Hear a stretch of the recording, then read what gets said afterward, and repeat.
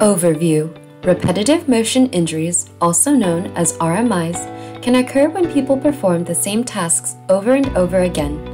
These are injuries to muscles, nerves, tendons, and other soft tissues.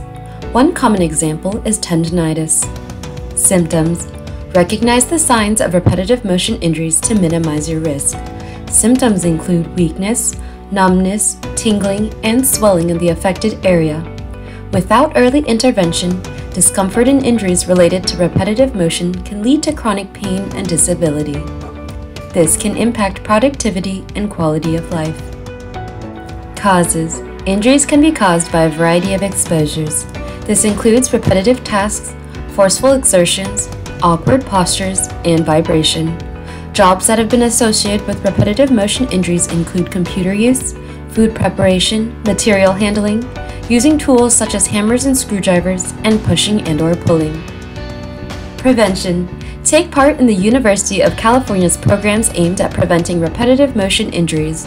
This includes training, self-assessments, workstation evaluations, and best practices to promote health, safety, and comfort.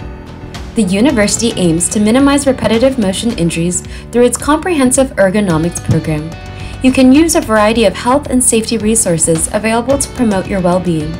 Ergonomics programs provide consultation and guidance on workstation and equipment design and setup.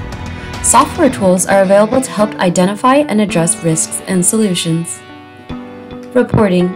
If you are experiencing any symptoms from repetitive motion at work, notify your supervisor immediately.